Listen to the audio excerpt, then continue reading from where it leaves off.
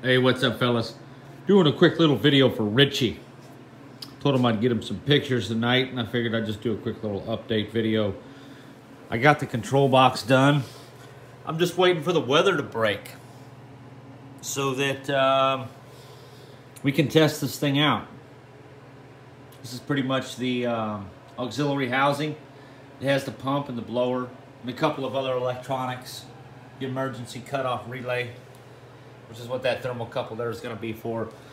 Essentially, this thing's going to sense when the blower has went off or something, or if there's a problem, and it's going to shut the system down so it doesn't just continue to spray diesel fuel.